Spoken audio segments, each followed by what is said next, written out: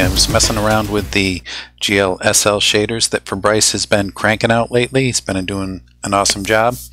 He's got about 28 different effects in here, and one of the ones I really liked was lava, so I was messing around with the lava node and was thinking to myself, yeah, this is pretty cool. It's a really nice effect, but it'd be nice if rather than just going from the inside out, maybe I could have the effect go from the top to the bottom or the bottom to the top.